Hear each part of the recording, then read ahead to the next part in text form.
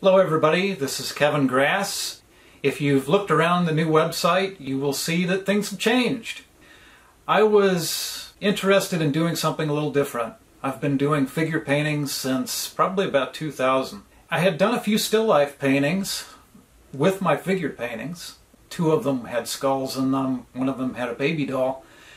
And it was really fun to paint from life. I could see colors more accurately, I could see the details better, and I thought, I'd really like to change things and do more still life painting. But what I didn't want to do is traditional still life paintings with vases and fruits and things like that. So I wanted to come up with something a little different, something that was a little bit more like my figure paintings.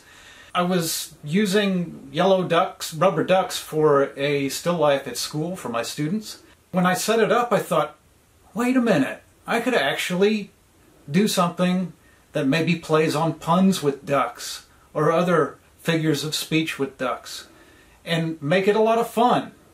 Make it something that's maybe ironic, definitely funny, with a somewhat twisted sense of humor sometimes, which is more like my figure paintings, but something that has a little meaning, which makes it more interesting for me to paint.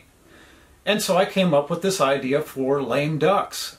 The thing that ties them together is that yellow rubber ducks are the unifying factor. There's always one or more of them in each painting. They're a lot of fun. In fact, as you look around the website, the one thing I can say for sure is that it is the type of artwork that is definitely guaranteed to quack you up.